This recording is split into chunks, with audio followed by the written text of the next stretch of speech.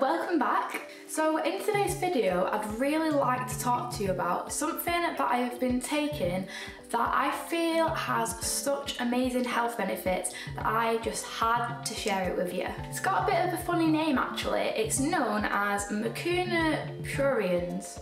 So Mucuna Pruriens has actually been used for thousands of years in ancient Indian herbal medicine, and all for good reason. So one of the main reasons why Macuna is so effective is because it contains high levels of L-dopa, which converts into dopamine. As you may already know, dopamine plays important roles in the body and brain. Dopamine is the neurotransmitter responsible for our focus, attention, feelings of rewards or pleasure, motivation, sexual libido. The thing is, it's actually more common for most of us to actually have lower levels of dopamine than we may think.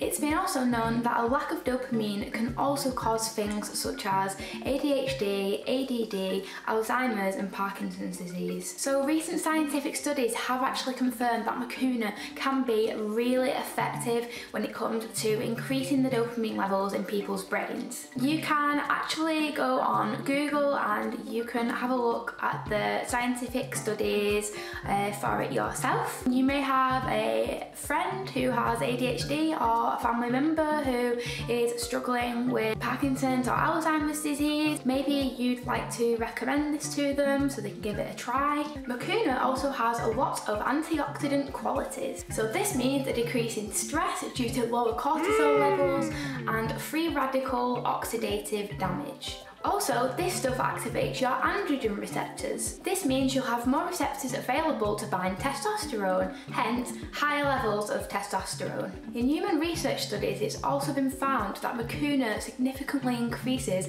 the quality and number of sperm counts on infertile subjects. So if you're trying for a baby and you want your holy seeds to be top swimmers, then this is definitely good news for you.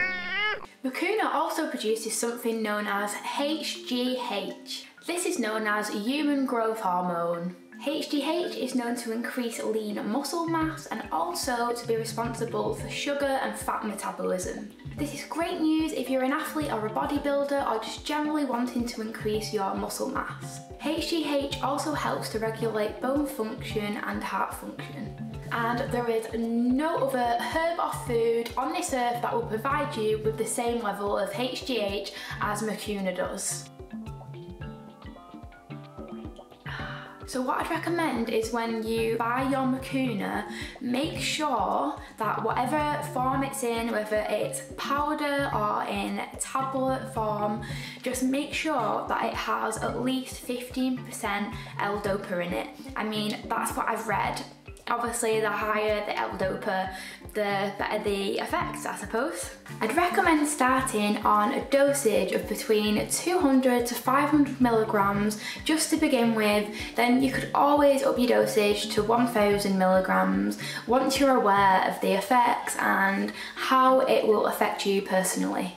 So this is the stuff that I've got, and this was off eBay. I got 1 kilo, this will just last me ages, and it is Organic Soil Association certified. So yeah, I'd recommend that you get it organic as well, because I guess like with anything that you consume, organic is always best. So yeah, sometimes I put this in my smoothies as well. It doesn't taste foul, but I mean, if you were to just like dab it out the bag, it kind of, I don't know, it sticks together in your mouth. It's really dry. It's got like a subtle bitter taste. Apparently though, the more bitter it is, the higher the L-dopa content. That's what I've read anyway. So honestly, Macuna really is an amazing herb. I do believe that plants are there to help us, and that, yeah, it is definitely worth giving it a try. So I really hope that you've found this video useful and informative, and that you'll be willing to try Macuna out for yourself. Oh, and don't forget to give this video a thumbs up if you enjoyed it, subscribe to my channel and follow me on Instagram. Bye!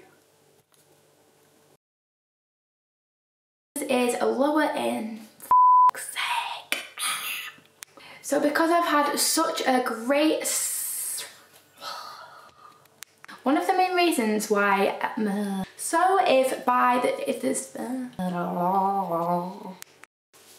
low levels of dose, so because I have had such and oxidative free radical damage, no.